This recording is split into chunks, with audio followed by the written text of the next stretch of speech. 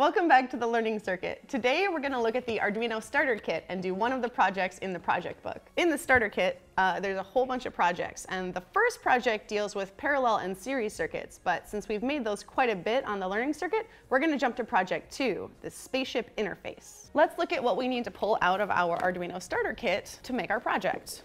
You're going to want your Arduino, your USB cable to plug it into your computer. You will need the breadboard and jumpers that come in here. These are little colored wires like this, but I'm going to cheat and use some of these. These are a little bit easier for me to use. I recommend getting some if you don't already have some. You're also going to want your box of components. Now let's look in here and see what we need. On the first page of every project in our Arduino project book, it lists the components that we're going to need. You're going to need a tact switch, 2 red and 1 green LEDs, 3 220 ohm resistors to go with each LED, and you're going to want 1 10 kiloohm resistor. For this project, you're going to need to program your Arduino with the code that's written in the project book. To do this, we have to plug it in by USB. Thankfully, it comes with this handy cable. So you want the big fat square end to plug into your board, and then we'll plug the other end into our computer. There are a few different ways you can program your Arduino. If you go to the website arduino.cc, you can go to software, and then you can either go to downloads or online tools. You can code directly in your browser, or you can download the software for offline use or just to use it on your desktop. To make sure that your computer is seeing your Arduino board, you're going to want to go in your Arduino software, and under Tools, you're going to select the correct board, in this case the Arduino Uno, and you're also going to want to make sure that you're hooked up to the right port. It'll usually say something about a USB, or it'll actually say Arduino Uno. So the Arduino Spaceship interface is on page 33 of our Arduino project book. For every project in the project book, there's an image of what the circuit looks like hooked up on the breadboard and connected to the Arduino, as well as a circuit diagram. In Arduino, when you open a new code file, it's referred to as a sketch. And each new sketch has 2 functions on it to start. It'll say void setup with a pair of parentheses and then a set of curly brackets, and then it'll say void loop with, again, the parentheses and the curly brackets. Anything that you put between the curly brackets is the code that will happen when the function is called.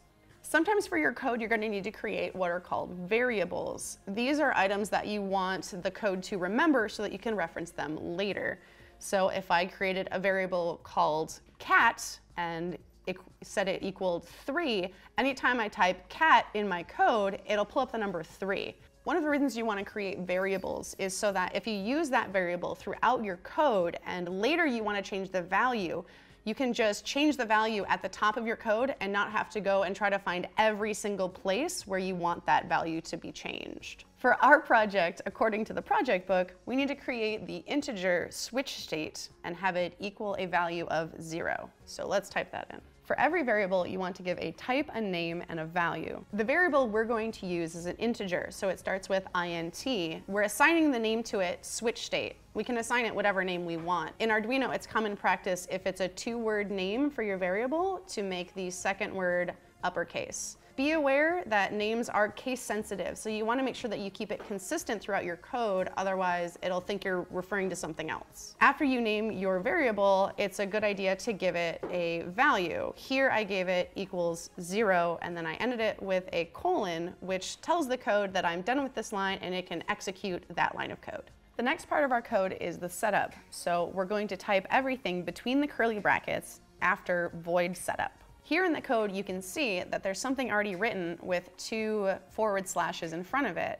Now, what that is a comment. In Arduino, if you want to comment something out, which means that it won't be active in the code, you can put 2 forward slashes in front of it, like this.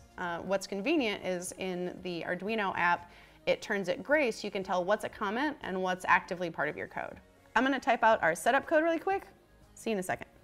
Our setup is where we configure our pins so that our Arduino knows what's an input, what's an output, and which pins we're using. So if you remember, we set our button up to digital pin 2 and our LEDs up to pins 3, 4, and 5. So our code reflects this. To set up our pins, we type pin mode, which pin it's designated to, and whether it's an input or an output.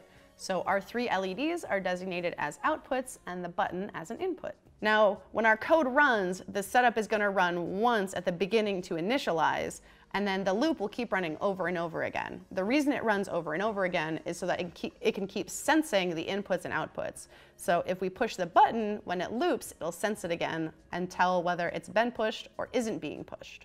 Okay, you don't need to see me type, so I just went ahead and typed all of the code that's in the project book into my program here. You got switch state, digital read 2, so that's gonna look at our button on pin 2 to see what it's doing. And then we have it followed by an if-else statement. So it's gonna look at it, and if this state is accurate, then it'll run that code. Otherwise, it'll run the rest of the code.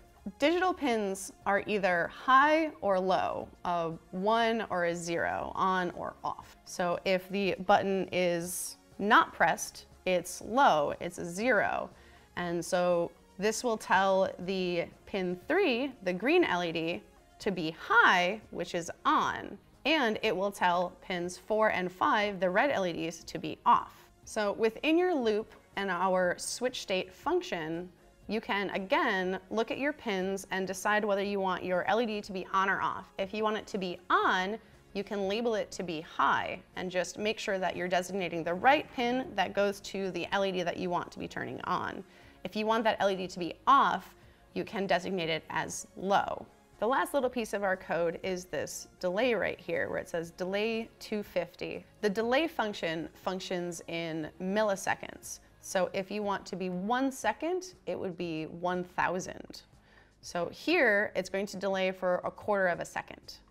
Let's review our code to see what it's supposed to do, and then we'll run our circuit and see if it works. If the button is low, not pressed, then the green LED will be high, so it'll be on, and the red LEDs will be off. Else, if the button is pressed, meaning it's high, which we don't need to state because the else, there's only one other option other than low, so else automatically equals high in terms of the button being pressed. So if the button is pressed, then the green LED will be off, the first red LED will be off, and the second red LED will be on. Then it will wait 1/4 of a second, and the other red LED will be on, the first red LED will be off, and then it'll wait another 1/4 of a second. So let's see if that's what it does. First, it's not just gonna work because we haven't sent the code over to the Arduino yet. So we're gonna have to go up here and hit this little arrow upload button and see if it sends. Now, if there was something wrong in our code, it would throw an error message. Did it throw an error message? We're good, it says done uploading, hooray. If you wanna make sure that it's not gonna throw an error message, you can click this check verify button and it'll tell you if there's any problems with your code. So our code should be on our Arduino now. Let's see what happens.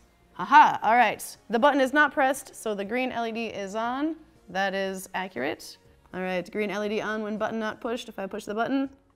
So our circuit did what it was supposed to do. When the button is off, the green LED is on. When we push the button, it turns that off and turns this one on, and then it waits 1/4 second, and then it goes to the next part of the code where it turns that LED off and then the next red LED on, and then it waits 1/4 of a second, and then it runs the loop again and sees that there is no button pressed right now, and so only the green LED is on.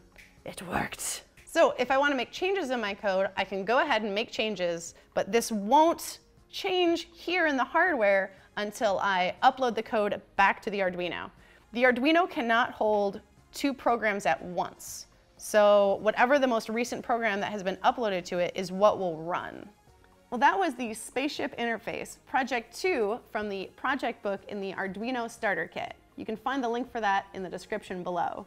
If there are any other projects from the Arduino Starter Kit or any other Arduino projects in general that you'd like to see here on the Learning Circuit, tell us about it on the Element 14 community on element14.com/thelearning circuit. Happy learning!